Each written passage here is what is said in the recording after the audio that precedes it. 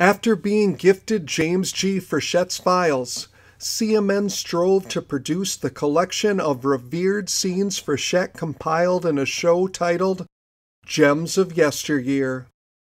In the inclusive spirit of the classic pageants, whose members famously walked through Kashina calling out, "Pageant rehearsal tonight!"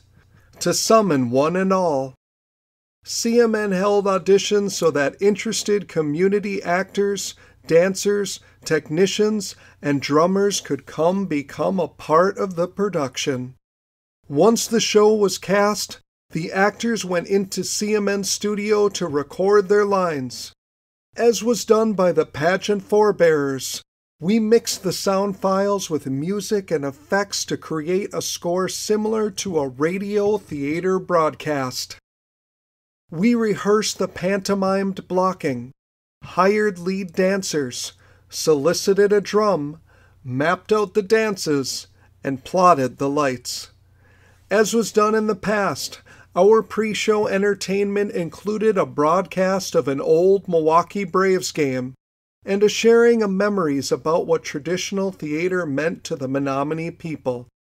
Then the sun set, and the show began. For the first time in a generation, traditional Menominee theater was performed in the space created to host it.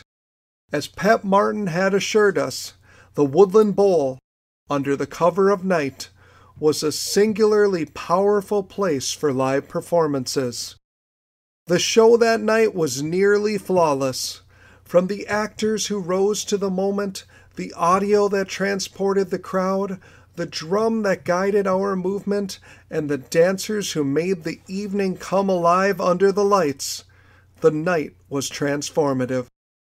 From the welcome narration to the closing traveling song, there was a palpable connection between the script, the performers, and the spectators who collectively celebrated the art form many had thought was lost to history.